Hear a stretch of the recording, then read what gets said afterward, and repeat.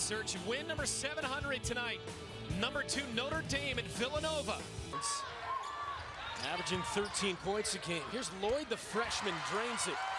I don't think there's another freshman in the country that's had the impact that Jewel Lloyd has had on Notre Dame. And this Achanwa attacks and scores. That's a good take from the high post and a nice job of spreading the floor. Kicks. Lloyd, you bet. Get a piece of the paint, find an open shooter, and Lloyd catches it in the shooting pocket. And McBride knocks one down from outside. Achanwa, what a move. Yeah, she's really good. McBride to the rim. Not if you want it. Knocked away by Breaker. Baseball pass ahead for Diggins.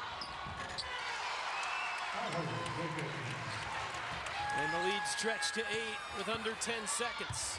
25 rifled in for Diggins. And connects on the lay-in. They run her off a nice slice cut. Nice flex cut. Terrific job by Jewel Lloyd.